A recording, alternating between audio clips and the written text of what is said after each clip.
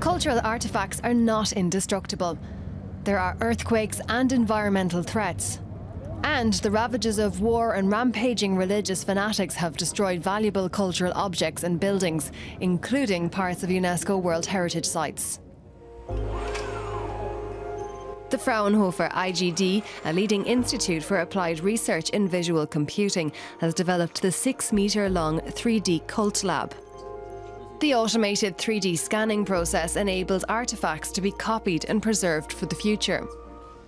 Over the last 10 years, we've seen companies such as Microsoft and Google launching major projects to digitize 2D cultural artifacts, including books and works of art.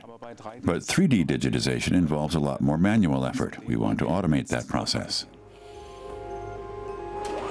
Sculptures, busts or tools travel on a conveyor belt through special arc scanners and are captured from all sides.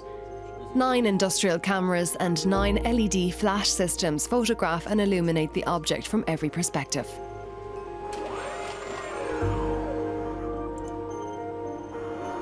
To produce a facsimile, we need all possible combinations of light incidence and perspective, so that if we place the virtual model in a virtual illumination situation, it will react in exactly the same way as the original. In a second phase, a robotic arm scanner captures the surface structures that the arc scanner was unable to recognize. The result? More than 7,000 photos that go to make up the final 3D virtual model.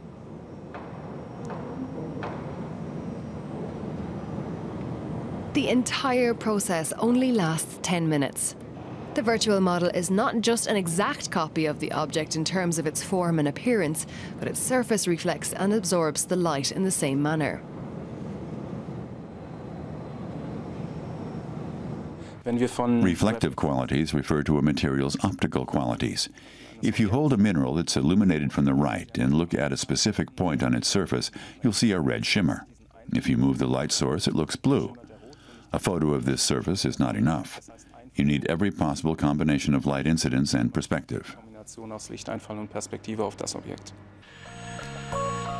Scientists have also come up with a way of dealing with large statues. An automated robotic scanner that moves around the statue, taking photos and creating a 3D model.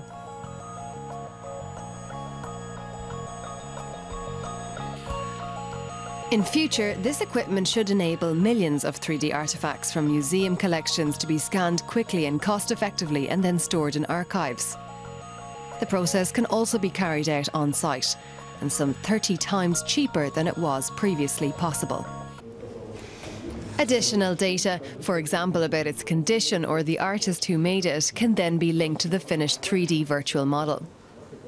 The innovation opens up whole new research avenues for museums and researchers. And once the images are printed and disseminated, it will help banish the danger of our valuable cultural heritage being lost forever.